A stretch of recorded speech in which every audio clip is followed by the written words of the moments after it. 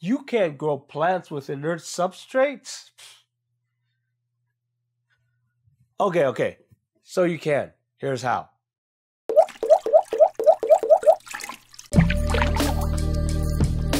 Welcome to another video. This is an aquarium channel, so if you want to learn more about aquariums or you're new here, please hit that subscribe button and that bell icon. So we're going to talk about growing plants in inert substrate as well as substrate or aqua soil that has petered out or it's ran its course. Now if you don't already know, aqua soil, which is substrate that has been fertilized to grow plants, run out after a certain point. And depending on the brand, aqua soil could last up to a year or two. Unfortunately, for some people, redoing their tank is not a luxury they can afford. So the tips we talk about here about growing plants in inert substrate works for them as well. So first of all, let's quickly talk about how plants take in nutrients. We have to understand this. If you haven't already watched my beginner series video, which you can see over here, I go in depth about planted tanks and I do mention it there. But just to make things easy, if you haven't seen those videos yet, plants need nutrients. Aquarium plants are just plants. It's just like your regular plants you grow in your garden. And of course, like any plants, we have to feed it. We have to give it nutrients to grow when we're trying to grow it in a non-natural environment. And what happens if we don't feed aquarium plants fertilizers? You'll just end up with a Charlie Brown Christmas tree aquarium. Aww. Oh man, am I showing my age here? In other words, you have a tank full of plants, but they're probably going to be all stringy. They're not going to look full and lush and green. Again, just like any other plants on this world. Now, why wouldn't anyone use aqua soil for the planted tanks? Well, let's go through the argument here. Some people just don't want to go through the hassle of having to redo their tanks after that 1 or 2 year period of using aqua soil. It could be an extra expense. Sometimes it could get really expensive if you buy the aqua soil stuff. Finally, maybe they already have an established tank that they've been having for months or years and suddenly want to decide to try aquarium plants. Regardless of reasons, there's one thing you have to understand. You have to at least dose your water column. So really quickly, aquarium plants take nutrients in 2 ways. First, they take in nutrients from the roots. Heavy root feeders like Amazon swords or whatever will need nutrients coming in from the roots. Second, they get nutrients from the water column. Stem plants and plants with rhizomes like Anubias or Java ferns take in nutrients from the water column.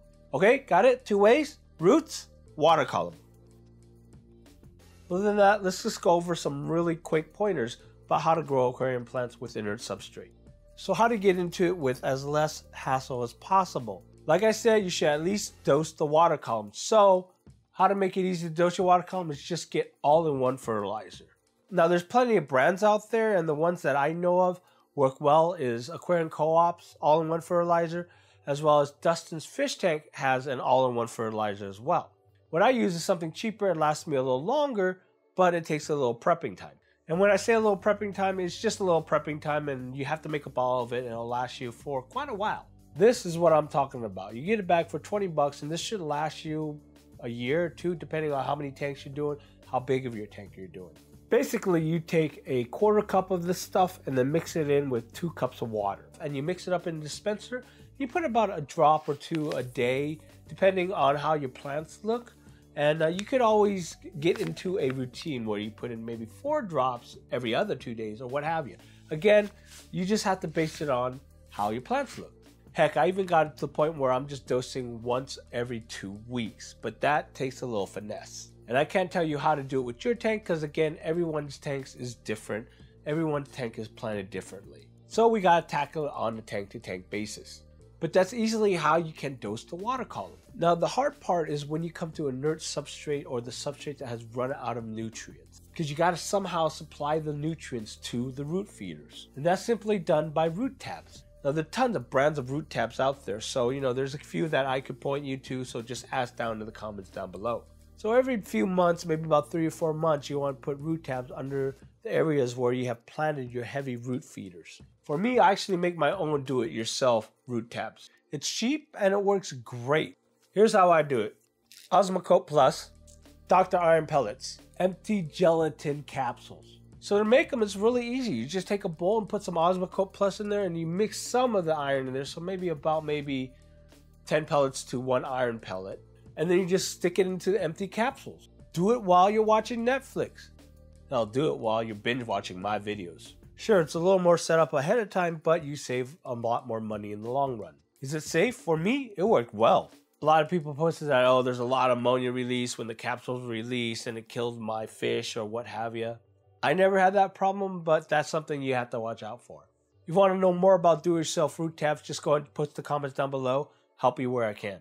Now, I've been getting a lot of comments going, well, what if I don't want to use root tabs? Okay, I know it's a hassle and it's a pain in the butt, but yeah, you can try to go without root tabs. Here's some tips about doing it without root tabs and only dosing your water column. First of all, if you're not going to use root tabs, then try not using sand. The reason why is if you got something like pool filter sand in there, it's just harder for the nutrients to get down into the substrate. Instead, use regular medium gravel.